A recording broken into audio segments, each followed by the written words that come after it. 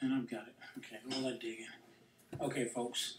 So I'm in my office away from home, and just go over some notes here. Hey, everyone that's watching. Carl, how you doing? Ken's, what's up, Ken? Kenzel. Cordell, what up? Terrence, what's going on? Andrew, how you feeling tomorrow? Gardner, what's going on, family? How you feeling? So wanted to talk to you guys about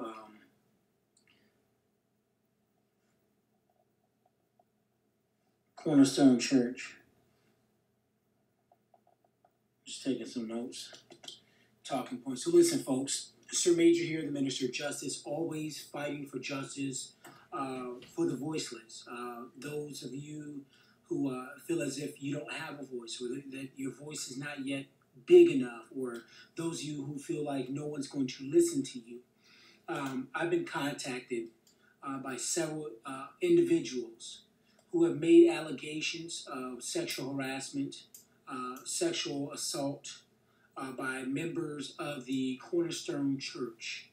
Members of the Cornerstone Church. And one of the people who has been identified as one of the offenders, his name is Matt Rasor. It's M-A-T-T, Rasor, R-A-S-O-R. His full name is Matthew D. Rasor. And Matthew served with this church, Cornerstone, as the chief financial officer. And over the years, it's been alleged that Matthew had sexually assaulted and groomed and coerced men, young boys, into having sex. It has also been alleged that Matthew D. Rasor has given date rape drugs to his victims. It has also been alleged that one of the individuals was 16 at the time of the sexual assault. Now, recently, the Perrysburg Police Department conducted an investigation. Witnesses and victims have gone forth with their versions or accounts as to what happened, and the Perrysburg Police Department decided not to, at this time, press any charges. And when I did my analysis on the matter, spoke to several different victims, different folks with different allegations, and I'm still conducting. But what I wanted to do is put this call for action out there.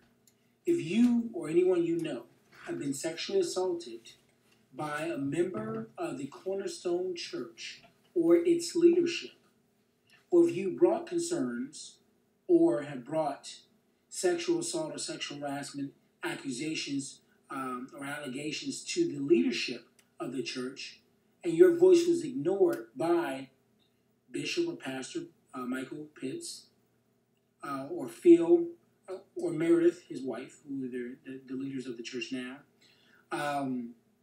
certainly we want to hear from you. And I would encourage you to email me as soon as possible, because we have retained an attorney willing to investigate this case, because first, all claims must be investigated. And then certainly we want to get you justice, get you the justice that you deserve.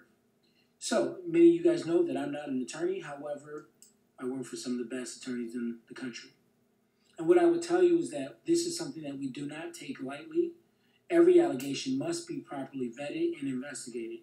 If there's any truth to any of these allegations, then certainly folks, if not, all parties will be investigated and they'll be held accountable.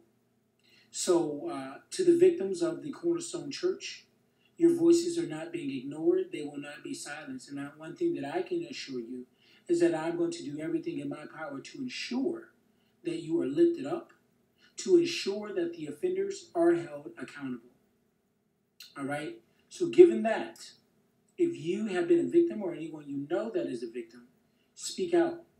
Now is the chance. Now is the time. You don't have to be afraid anymore. We are going to work with you. We're going to be zealous in this. Now, every case is treated differently. Every story, every account is different. But rest assured that the firm that I'm working with is going to ensure that your information is going to be confidential. We're going to protect you, and we're going to get you the justice that you deserve. If you are a victim, please email me at sirmajor@sirmajorforthepeople.com. That's sirmajor@sirmajorforthepeople.com. That's SIRMAEJOR @sirmajorforthepeople.com. Thank you.